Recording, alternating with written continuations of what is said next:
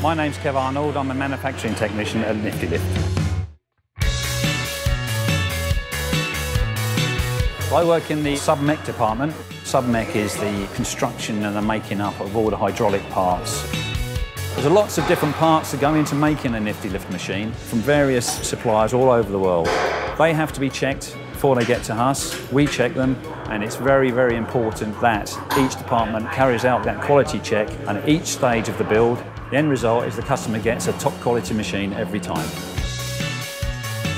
There's always opportunities at Niftylift for promotion, and it's open for everyone to apply for those jobs.